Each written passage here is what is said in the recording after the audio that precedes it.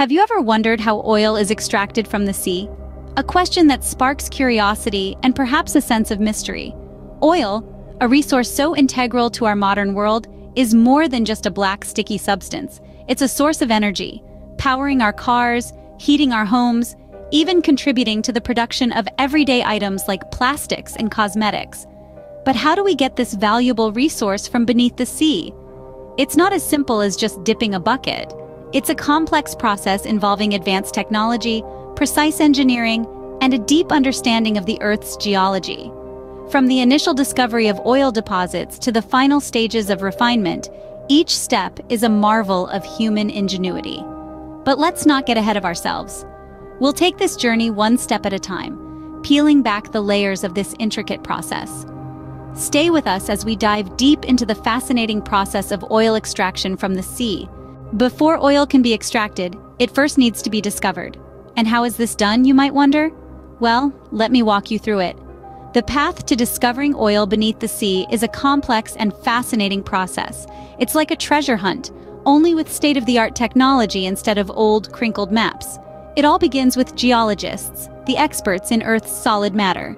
They study the planet's history and structure to predict where oil reserves might be hiding. One of the main methods used in this discovery process is seismic surveying. Imagine shouting in a canyon and waiting for the echo. Seismic surveying works in a similar way. It involves creating shock waves which travel into the Earth, bounce off the rock layers, and return to the surface. By analyzing these echoes, geologists can form a picture of what lies beneath the surface, including the potential for oil. Another critical part of the discovery process is exploratory drilling. This is where the rubber meets the road, or rather, the drill meets the earth. Drilling a well allows scientists to actually reach the layers of rock where oil might be present. It's a bit like poking a straw into a layered cake to see what's inside. If the drill brings up oil, it's a clear sign there's an oil reserve below. But it's not just about finding any oil, it's about finding enough oil. The quantity of oil must be substantial enough to justify the cost of extraction. It's a delicate balance between the promise of black gold and the financial realities of drilling and extraction. This discovery process is crucial because it helps oil companies determine the most promising and profitable locations for oil extraction. It's a bit like finding the X on a treasure map. Only then can the next phase of setting up an oil rig begin. Once potential oil reserves are discovered, it's time to set up an oil rig. But that's a story for another scene. Stay tuned as we delve deeper into this intriguing journey of oil extraction from the sea. Setting up an oil rig is no easy task. It's a monumental endeavor, a testament to human engineering and grit. Picture a bustling city skyline, then imagine it floating in the middle of the ocean. That's the scale we're talking about here. The first step is to select the perfect location. Geologists and engineers work in tandem, using technology like seismic surveys and exploratory drilling to find a suitable spot for the rig. Once a location is identified, a temporary drilling rig is set up to drill a well. This well will later be used to extract oil. Now, building the oil rig is a mammoth task in itself. These structures are made to weather the harshest sea conditions. Think about it. They need to be strong enough to withstand stormy seas, high winds, and even the occasional iceberg. The rig's design is meticulously planned to ensure stability and safety. The main part of the oil rig is the jacket, a steel frame anchored to the seabed. This jacket supports the top side, which houses the drilling apparatus, processing facilities, and the crew's living quarters. The top side is like a small town, equipped with everything the crew needs to live and work offshore for weeks at a time. After the rig's structure is in place, the drilling equipment is installed. This includes the drill pipe, drill bits, and a blowout preventer, a critical safety device designed to seal the well in case of a sudden pressure change. Finally, the rig is connected to a network of pipelines. These pipelines transport the oil from the rig to storage facilities on shore. It's an intricate process, requiring precision and expertise. But setting up the rig is just the start. Maintaining and operating the rig is a round-the-clock job. The crew works in shifts, ensuring the rig runs smoothly and safely. It's a demanding job, but the reward is the black gold that fuels our world. With the oil rig in place, the extraction process can begin. Stay tuned as we delve deeper into the fascinating world of offshore oil extraction. Now, it's time to get to the heart of the matter, the extraction process. This is where the magic happens. where the black gold, as some call it, is brought to the surface from the depths of the sea. Let's start at the beginning. The first step involves drilling a well into the oil reservoir beneath the seafloor. Picture a giant drill bit, churning and grinding its way through layers of rock and sediment. The drilling is done by a machine called a drill rig. This drill rig is a marvel of engineering, capable of drilling miles into the Earth's crust. But the drill bit can't do all the work alone. It needs a little help from something called drilling mud. This is a special mixture of water, clay, and chemicals. The drilling mud is pumped down the drill pipe and out through the drill bit. It serves a dual purpose, cooling the drill bit and carrying the crushed rock back up to the surface. Now, as you might imagine, drilling a hole miles deep into the earth creates a rather unstable situation. We don't want our well to collapse, do we? So, to keep everything in place, we use something called a casing pipe. This is a large metal pipe that is inserted into the well to stabilize it. Once the well is drilled and stabilized, we're ready for the main event, the extraction of the oil. Now, in some cases, the oil might start flowing naturally to the surface due to the pressure in the reservoir. But more often than not, we need to give it a little nudge. This is where secondary recovery methods come into play. One common method is water injection. Here, water is pumped into the oil reservoir to increase the pressure and push the oil towards the well. Another method is gas injection, which works on the same principle but uses gas instead of water. But wait, there's more. In some cases, even secondary recovery methods aren't enough. Then we move on to tertiary recovery methods, also known as enhanced oil recovery. This might involve injecting steam or chemicals into the reservoir to make the oil flow more easily. Now, you might be wondering, how do we know when we've extracted all the oil? Well, the truth is, we never really do. It's estimated that only about half of the oil in a reservoir can be extracted using current technology. And there you have it, the step-by-step process of extracting oil from beneath the sea. It's a complex and fascinating process, involving a blend of geology, engineering, and a bit of guesswork. But it's all worth it in the end, because this is how we get the oil that powers our world. After the oil is extracted, it's not ready for use just yet. But that's a story for another scene.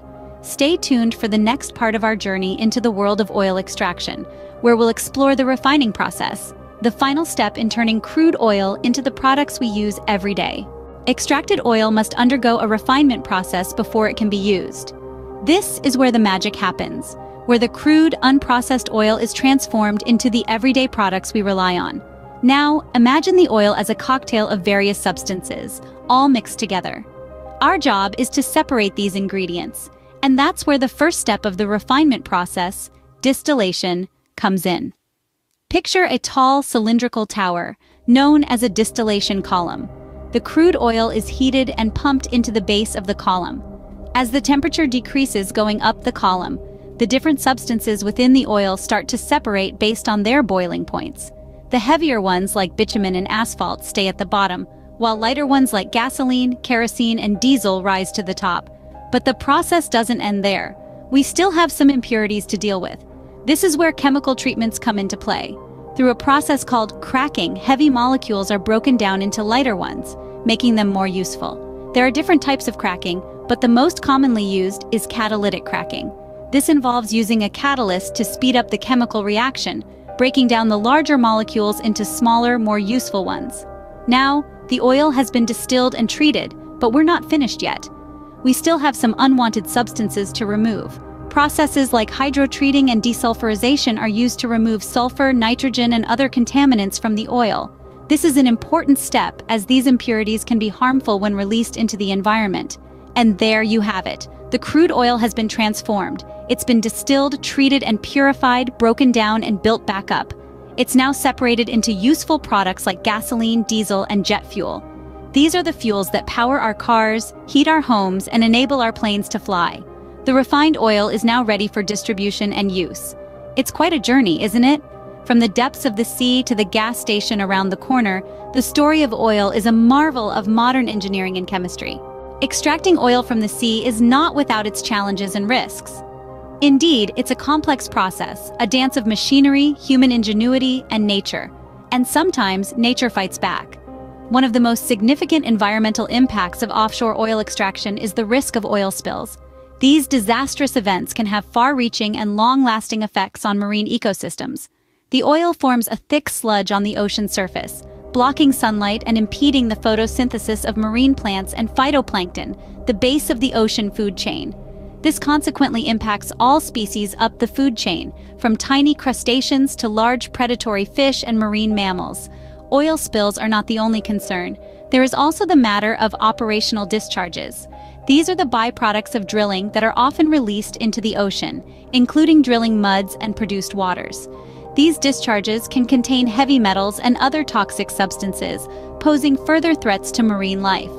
Oil exploration and extraction can also disrupt marine habitats.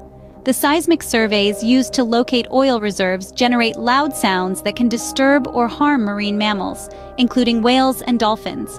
The physical presence of oil rigs can also alter the local environment, affecting the distribution and behavior of marine species. But it's not all doom and gloom. The industry has made significant strides in implementing safety measures to prevent accidents and minimize environmental impact. These include rigorous equipment testing and maintenance protocols, advanced oil spill response strategies, and strict waste management practices. For example, blowout preventers, large specialized valves attached to the wellhead, are designed to seal off the well in the event of a sudden pressure surge. Regular testing and maintenance of these devices is critical in preventing uncontrolled oil releases. In the event of an oil spill, rapid and effective response is crucial. This may involve the use of booms to contain the spill, skimmers to remove the oil from the water surface, or even dispersants to break down the oil into smaller droplets that can be more easily degraded by natural processes. Meanwhile, waste management practices aim to reduce the amount of operational discharges. This can involve the reuse or recycling of drilling fluids, or the treatment of produced waters to remove harmful substances before they are discharged. However, despite these measures, the risk is not entirely eliminated. Hence, it's crucial that we continue to improve these safety measures and look for more sustainable sources of energy. The future of our oceans and our planet depends on it. As we continue to harness the power of the sea, we must also respect its fragility and strive for harmony in our interactions with it. After all, the sea is not just a resource to be exploited, but a world to be explored, understood, and protected. It's crucial that we continue to improve these safety measures and look for more sustainable sources of energy. So that's how oil is extracted from the sea, a complex yet fascinating process. It's an intricate ballet of technology, geology, and human endeavor that powers our modern world.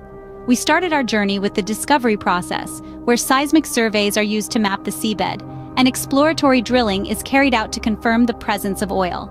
It's a bit like looking for a needle in a haystack, but with the help of modern technology, we are able to pinpoint the location of these precious resources with incredible accuracy. Then we dived into setting up the oil rig, a colossal structure that stands as a testament to human ingenuity.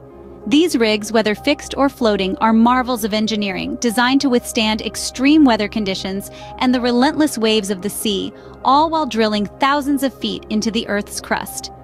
Next, we explored the extraction process itself, where the oil is brought to the surface.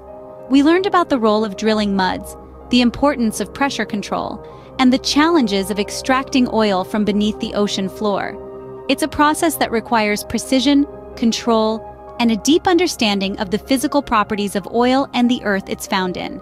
From there, we moved on to the refinement process. This is where the crude oil is transformed into the various products we use every day, from gasoline for our cars to the plastic materials that make up so much of our modern lives. Finally, we addressed the environmental impact of oil extraction and the measures taken to minimize harm. The industry's commitment to safety and the environment is paramount, with rigorous standards and continuous monitoring in place to protect our planet. In conclusion, the journey from sea to oil tank is a feat of human innovation, balancing the need for energy with the responsibility to our environment. Thanks for joining us on this journey into the world of oil extraction. Remember to like, share, and subscribe to iPic for more fascinating insights. Until next time,